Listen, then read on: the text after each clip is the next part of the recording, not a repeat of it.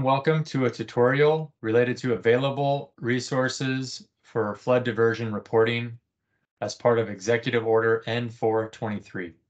This executive order reporting is administered by the California State Water Resources Control Board, and this tutorial is to highlight some available online resources that might be helpful when determining GPS coordinates for points of diversion, parcel information such as numbers and acres, groundwater sustainability agency information, and the ability to create summary maps. Where you can go to get more information is the California Natural Resource Agency Open Data platform at the link shown on the slide. And there is a link to the California Department of Water Resources Sigma Data Viewer, which will be the topic of this tutorial. So this is a look at the State Water Resources Control Board webpage related to this governor's executive order for flood diversion.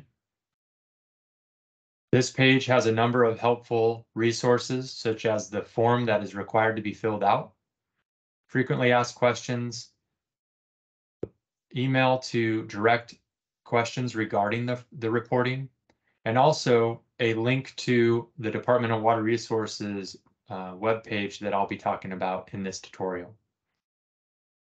So if you click on the link to the DWR Open Data webpage, it goes to the California Natural Resources Agency Open Data Platform, and there is a page called California's Groundwater Recharge Information. This is where there's a copy of the executive order for flood diversion, a link back to the State Water Resources Control Board groundwater page, a link to the Sigma Data Viewer that we will be talking about for the duration of this tutorial, and also a link for public questions.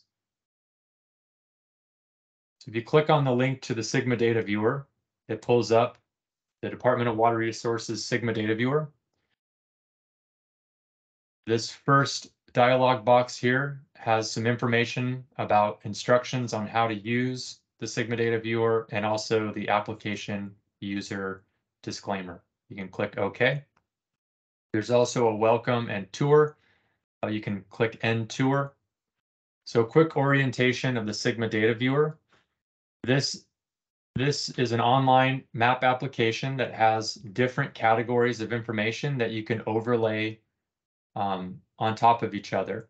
So there's information related to groundwater and other groundwater conditions across the state, current conditions, groundwater levels, groundwater storage, water quality, land subsidence, interconnected surface water, water budget, hydrogeologic conceptual models, and reference layers. In today's tutorial related to the flood diversion executive order, the majority of the layers you'll be looking at are in this reference layer category. There's also a number of tools across the top here with once layers are selected and viewed on the map, you can see what the legend for those layers that are active. There's a way to change the base map. There's also a way to look at the layers that are on the map itself. A measure tool, print tool,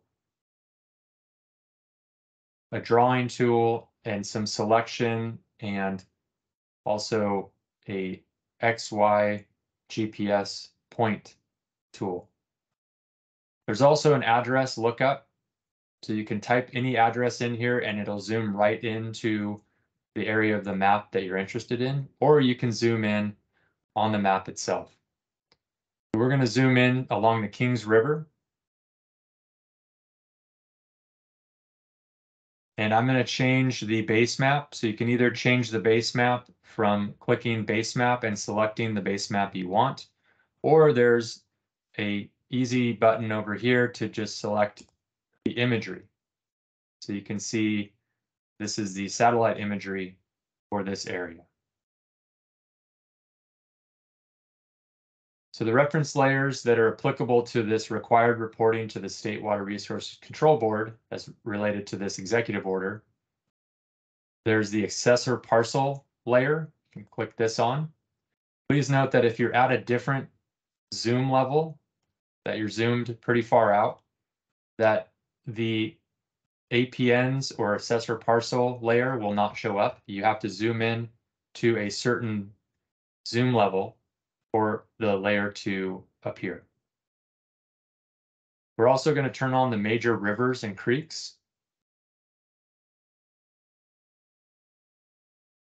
So in this example, this is a hypothetical example, but the first thing we're going to look at is how to get the GPS coordinates for a point or multiple points of diversion.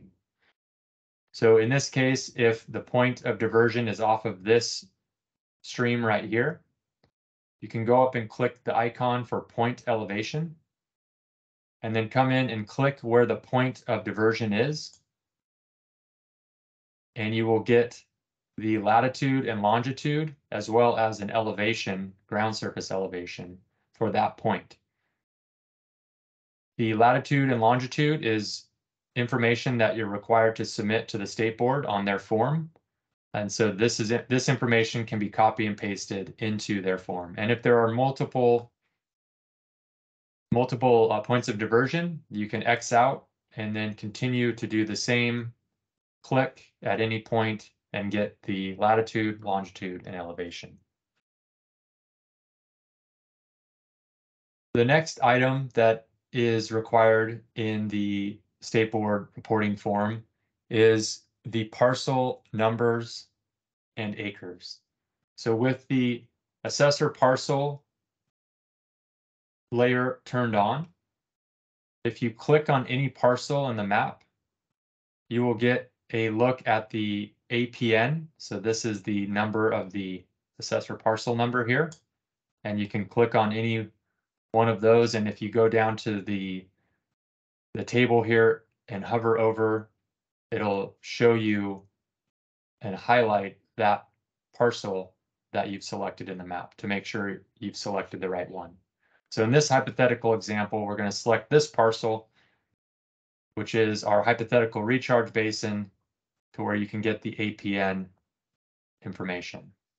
Now, to get acreages, there is a way to use the measure tool.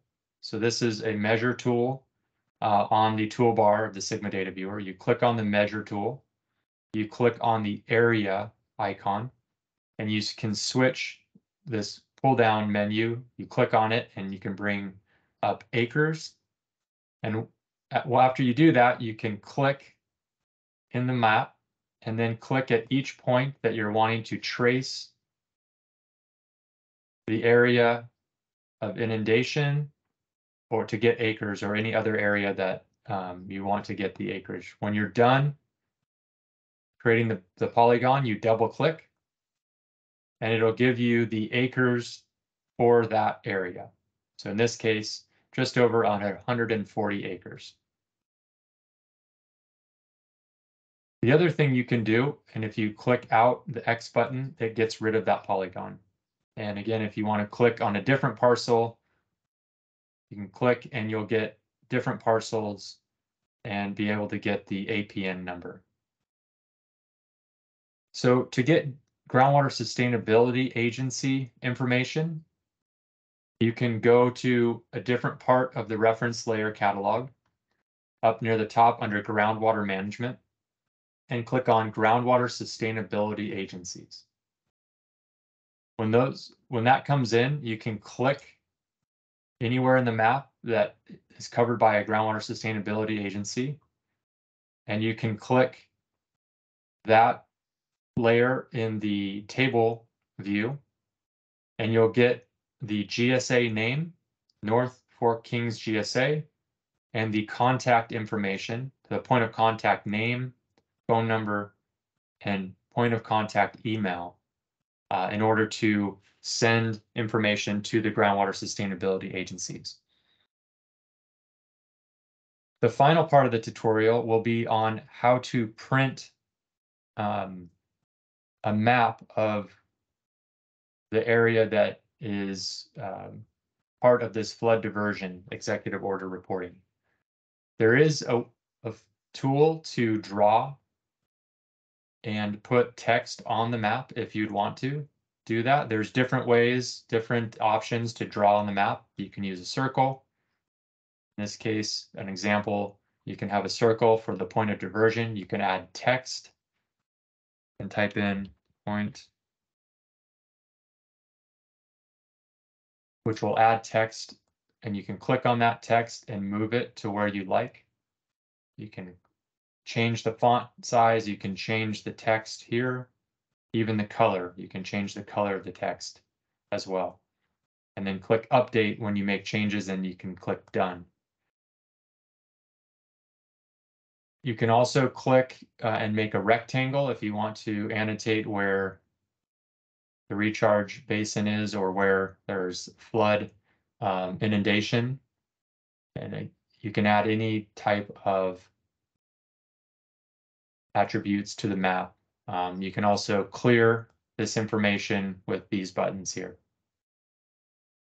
So once you're done annotating the map the way you like it, you can click the print icon on the toolbar.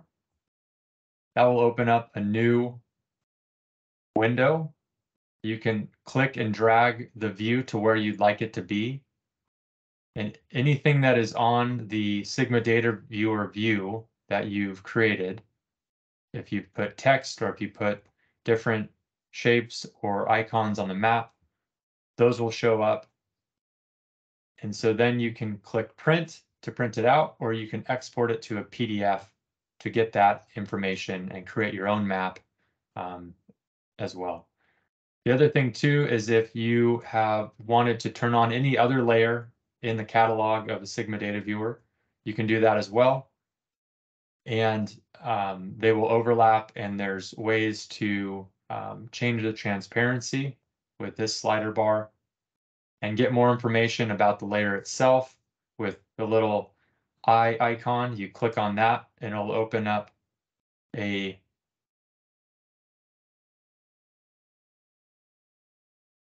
browser that has information on the different layers that are on the Sigma Data Viewer. So with that, that concludes the tutorial on how to use DWR's Sigma Data Viewer for some flood diversion reporting components. Thank you.